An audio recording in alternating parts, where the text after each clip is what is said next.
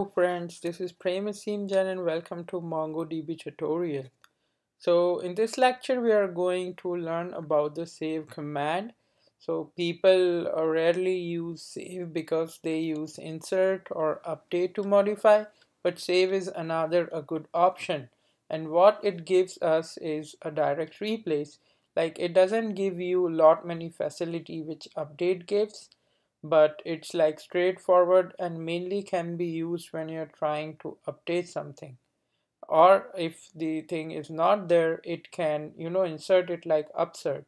So let's try and understand. You just have to do db.collection.save and you have to pass a document, and whatever document you pass, whether it's going to get inserted or updated, it depends on the underscore id field.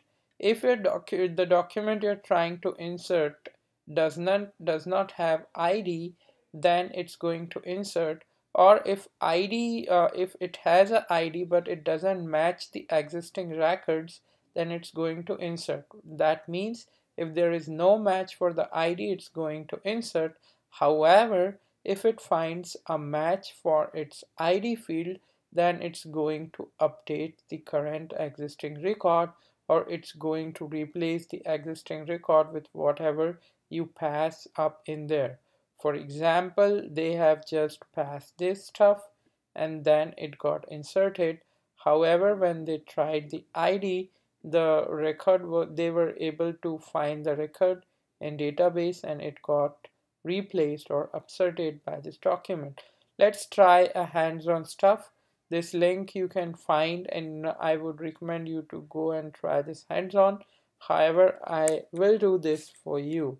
So let's say we have these all records and we gonna save some record. So for example, I have to save this record by making some changes. We do exam.save and then I pass the record. I can give a rank as first. So this is a first rank and I can name it as demo. Let's see what happens. So when I'm trying to save it, it says that it has inserted it because there was no ID, or if the ID is there, it's not matching, right? Let's try and find the same record again. So we say exam dot find, and in this we wanna filter the find with rank as 1. So we got this record. Now again we would try to save and we see it gets if it gets added or modified. So we will just do db.exam.find.count. So there are 14 records right now. Once we save this record, let's see what happens. So we say it as save exam.save and we pass this record. Let us make this change as demo upsert.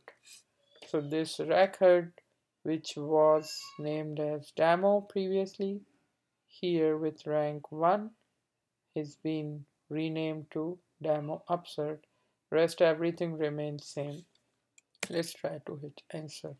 This time you see the response, the right result. Previously it just showed us it got inserted. This time it shows that it found a match, so it basically modified a record. It didn't inserted it.